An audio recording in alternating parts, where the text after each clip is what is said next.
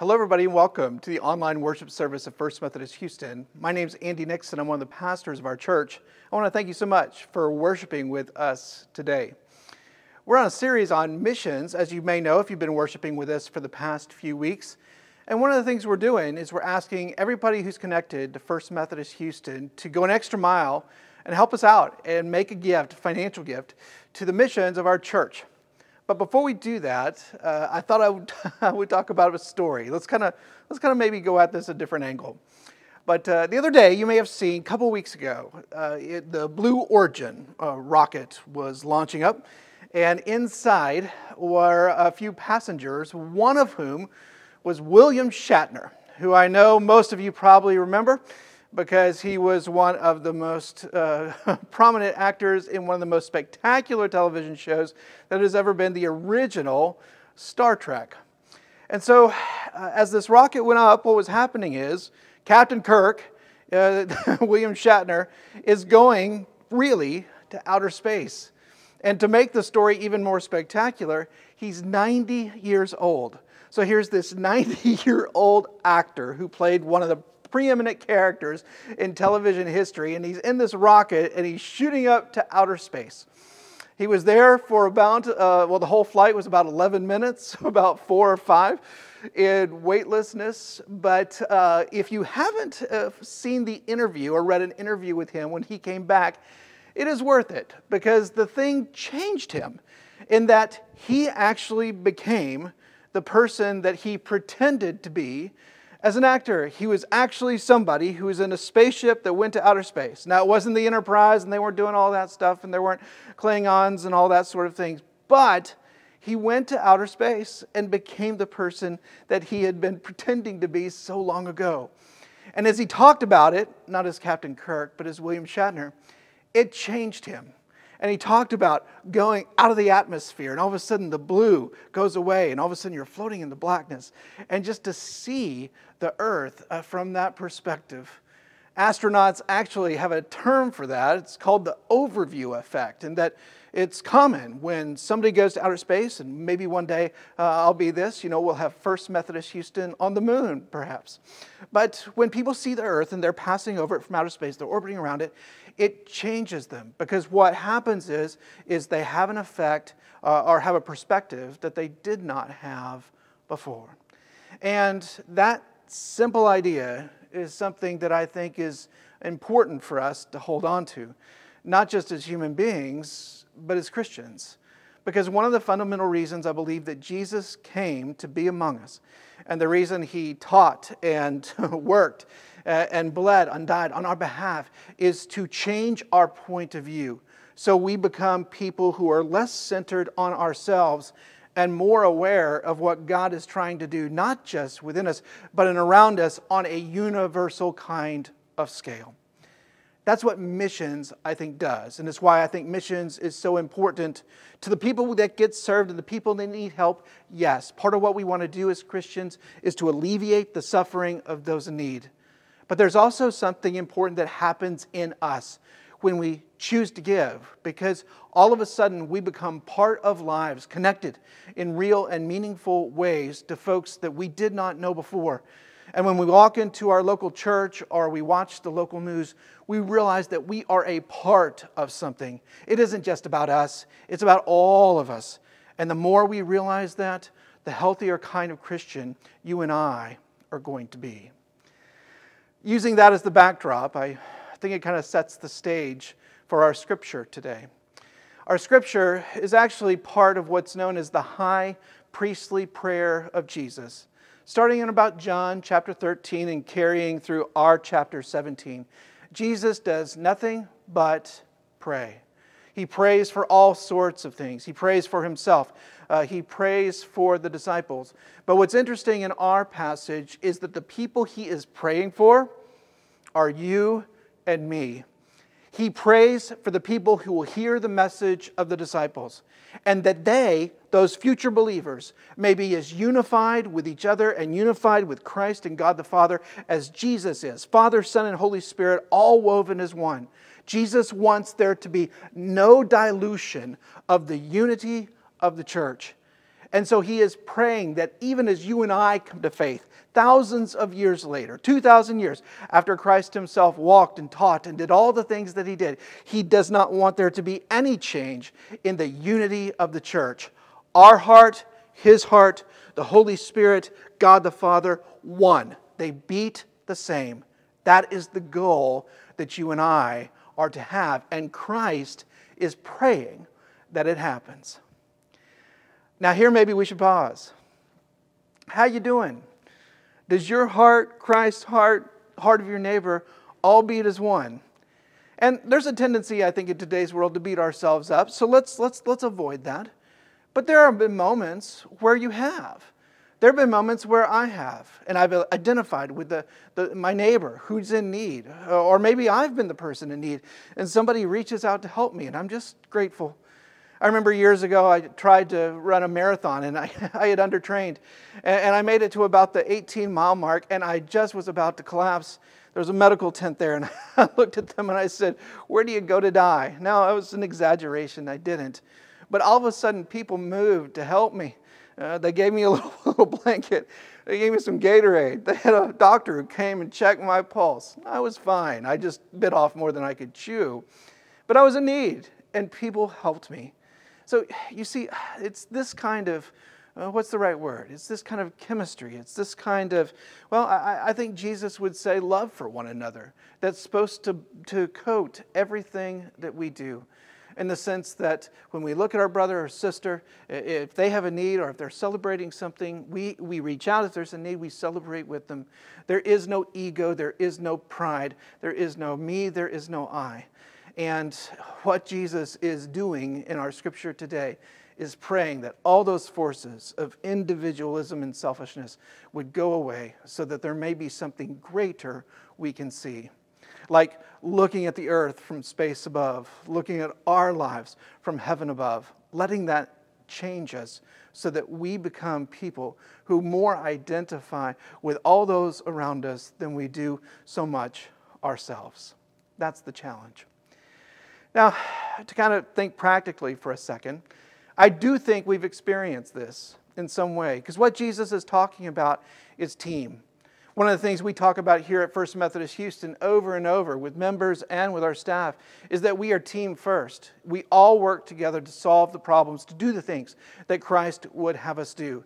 And so there's no place for ego or pride or your own personal agenda. If that's what kind of writes your ticket, you're going to find church a tough place to be.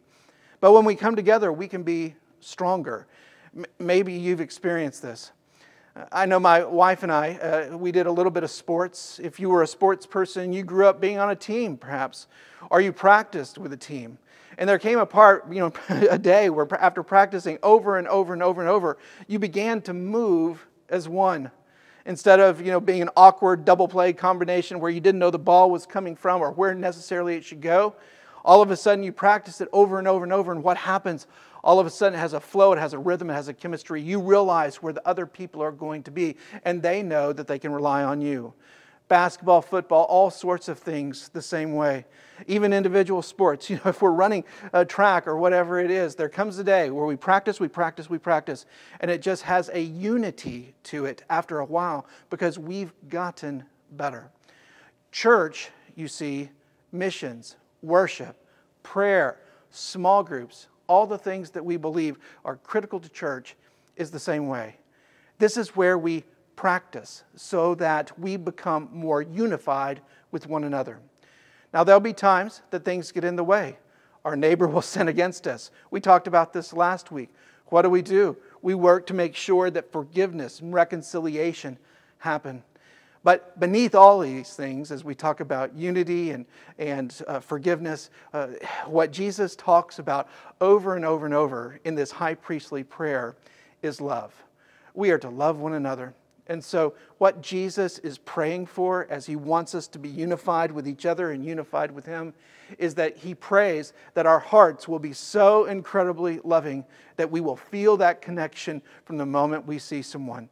This is my brother and sister in Christ. This is Jesus who I love. This is God the Father, the Holy Spirit moving in me. And I am instantly attached because I love Christ. I love my Lord. I love my brother, I love my sister so much. That's what we are going for. And again, it takes a little practice. But you know what? The thing is, if we practice doing this and with Jesus praying for it, we can achieve it. And it's amazing what people can do when they dedicate themselves to living in sort of a unified team, love my neighbor kind of way. The achievements we can make are tremendous. I mentioned a couple weeks ago that Deborah and I had the chance to go to New York City, and we saw a musical by David Byrne. David Byrne, if you don't know, is the lead singer, or was the lead singer back in the day of the Talking Heads. That's another story for another time. But I don't want to give away the show, but one of the things that happened, it was about an hour and 45 minutes straight of music. And one of the things that happened in one part of the show is that instead of having a drummer with a drum kit where you've got snare and kick and hi-hat and toms and those sorts of things, instead of having one person that did all that, they broke it down. So there was one person on the snare, there was one person on the hi-hat, there was one person who had cymbals, there was one person on the kick drum, there was one person with toms. All these people instead of just one. And they together formed the rhythm section of this musical. And they were incredible. It was amazing to see how this group of people, individually, talented, yes, but could work together and be so incredibly precise and bring such an energy and chemistry to a room because of what they were able to accomplish together. Now, the thing is, you and I know practice went into this. And so I want to encourage you to say, what are the ways that we can practice as Christians so that we have a chemistry like that? And let me offer you just a few suggestions, although I think there are many. One is we pray.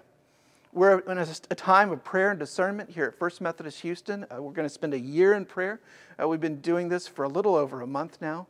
But prayer is a way in which I think we practice and we learn to make our heart like His. I would ask for you to continue or start if you haven't, but to really pray and ask the Lord, what is it that I can do? How is it, Jesus, that you and I can work in such a way to change my heart so that I so love what you are doing and others, I am instantly a part of your plan. And remember that as you pray, Jesus is praying for you. And when those prayers meet, I like what can happen through the power of the Spirit in that combination. The other thing I think we can do is to realize that church sort of is. It's practice for us to become the kind of people that Jesus wants us to be. So how would it be for you to up your game when you worship? Maybe it's to take some time and pray before I go to church so that I'm spiritually prepared the moment I either log on or come to the physical church to worship with other believers. Maybe it's a Bible study so that you can really do something. Get into the Gospel of John, for example, and study the Word and realize, what does it mean that Jesus is praying for me as a future believer and He wants my heart to be unified with His? See, if we pray, if we study, if we're part of a small group, if we're talking to one another about these things, we can become better and grow. Because what Jesus offers us in this scripture passage is a vision of how He expects it to be. And so the challenge for you and I is to live up to that. How is it that we can make sure that every contraction of our heart, every beat of our heart, is one that's also perfectly synchronized with what our Lord would have us feel, would have us say, and have us do? That's where Jesus is praying for us. And with His great help, we can get there.